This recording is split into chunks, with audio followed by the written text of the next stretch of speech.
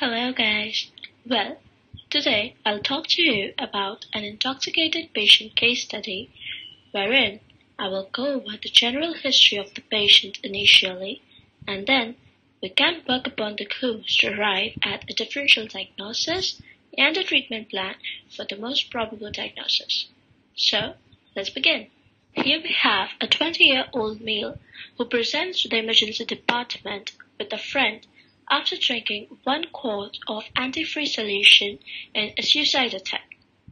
The patient denies any co-ingestants and denies any abdominal pain, nausea, and vomiting. His past medical history is not relevant to this case.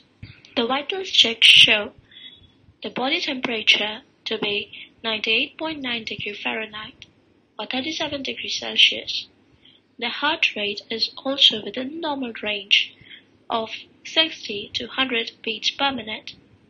The respiratory rate is slightly elevated, and the blood pressure is also within the normal range of systolic being 120 and the diastolic being 80 mm of mercury.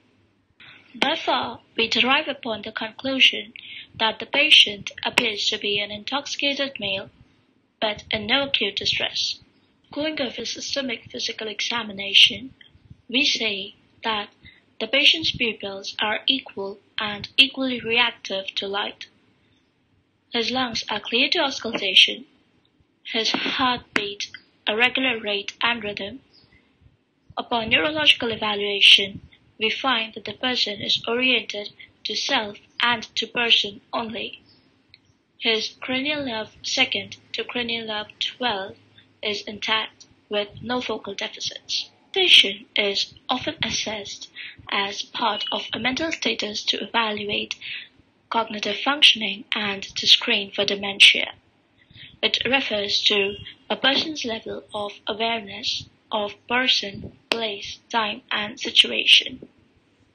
When accessing for a person's orientation, we ask the basic questions like their name, where they are, if they know the date and the time, and if they know why they are where they are, if they know what happened to them. It helps us to determine if the patient is alert, awake, and oriented. Here, in this case, the patient seems to be alert, awake, and oriented to person only, which is often abbreviated as AA and O into 1. Moving on to detecting the causative agent of this patient's present condition, we realize that upon the consumption of antifreeze solution, the patient ingested a large quantity of ethylene glycol, which led to its toxicity. Ethylene glycol is a colorless, sweet-tasting, odorless, viscous liquid. It is often used as a raw material in polyester manufacturing and in antifreeze formulations similar to the one that a patient here seems to have consumed. The picture here is a clear identification of ethylene glycol in its true nature. This slide further dwells into the properties of ethylene glycol itself, which is a CNS depressant. It is toxic and harmful, but not as much as its metabolic derivatives, including glycoaldehyde, glycolic acid, and oxalic acid. Ethyl glycol is metabolized in the liver, and under normal conditions, only a small fraction of absorbed ethylene glycol is unchanged when excreted by the urine. Herein is a picture depicting the metabolism of ethyl glycol for a brief understanding of the process. Ethyl glycol is metabolized by alcohol dehydrogenase to form glycoaldehyde, which is further metabolized by alcohol dehydrogenase to form glycolic acid.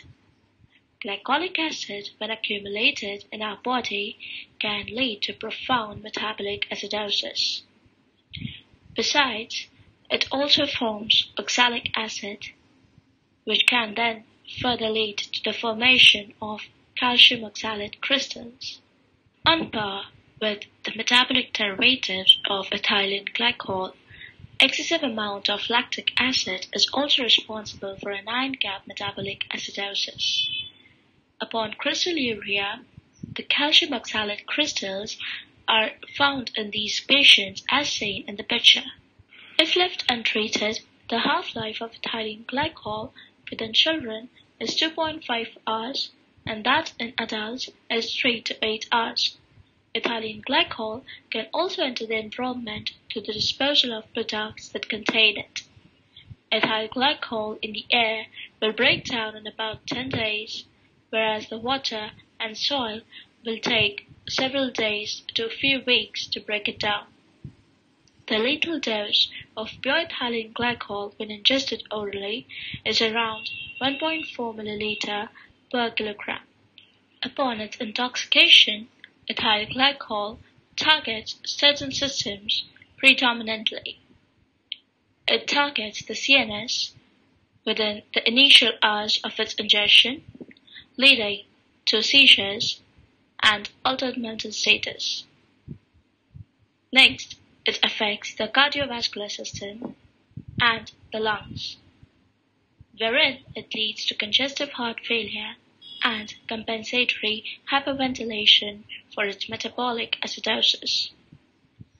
And lastly, it affects the renal system, wherein, apart from the crystalluria, which can lead to kidney stones, it also causes acute kidney injury. Here are a few detailed clinical manifestations of ethyl glycol poisoning.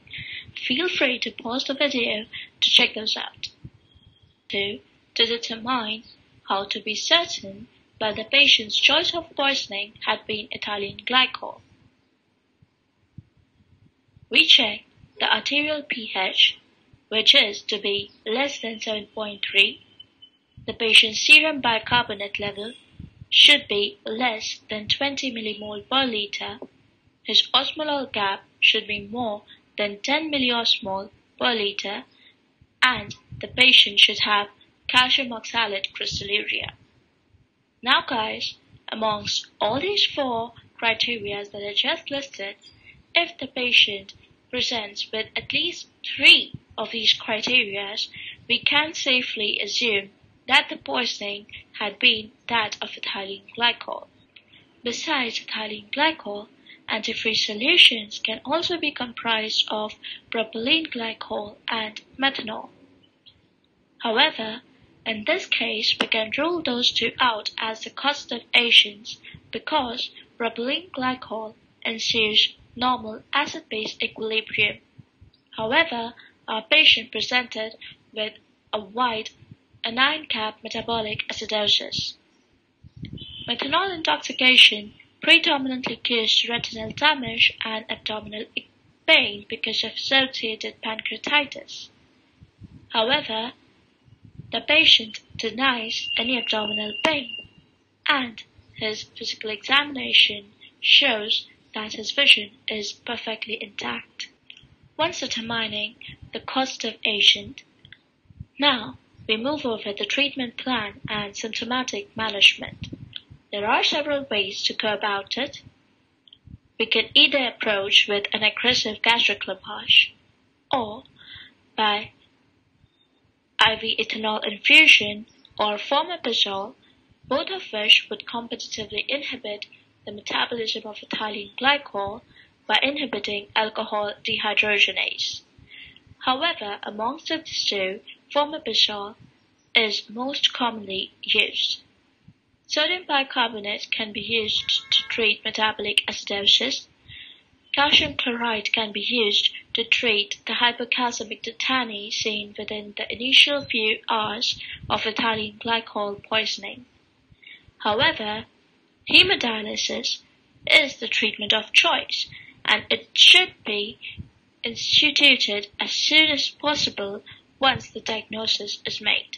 Summarizes and conceptualizes everything that we can take home from this case presentation. So again, feel free to pause the video and go over the slide. Thank you everyone for joining me today.